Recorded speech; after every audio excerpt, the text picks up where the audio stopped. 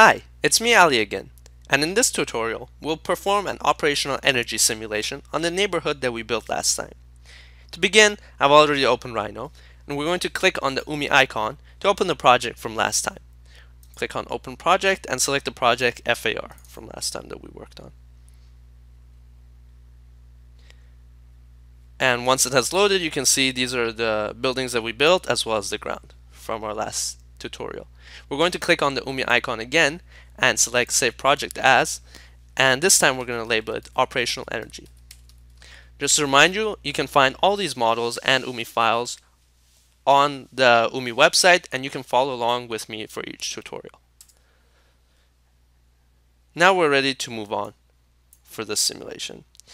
We're going to click on Project tab, and we're going to keep the same settings as before.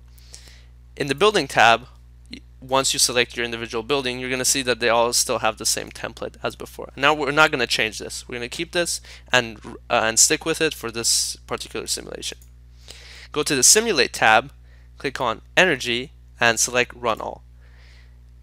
And this is going to provide the operational energy use for the building for the yearly period that we selected.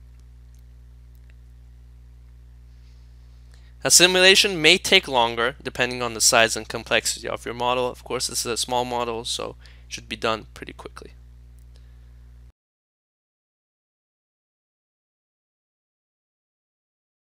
Now, if you select on each individual building, you'll see here the total energy value for the building. You can change this. You can change what the screen displays by selecting Normalized, and this is going to distribute it over the square footage of your building.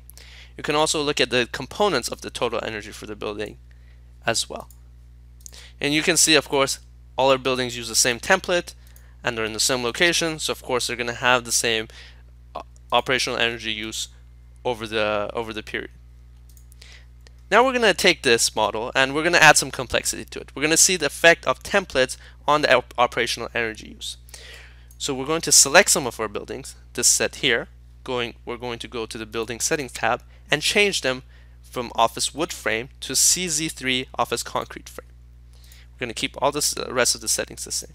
And we're going to select this section over here, and we're going to change it from the wood frame to CZ3 Office Steel Frame. All settings remain the same.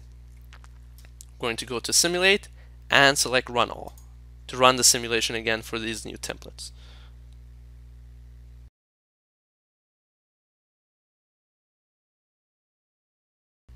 And now we see the results. Here, since we have multiple results coming out, the buildings are color coded, and here you can see the scale, blue being the least energy intensive, red being the most energy intensive, corresponding to what type of template was used.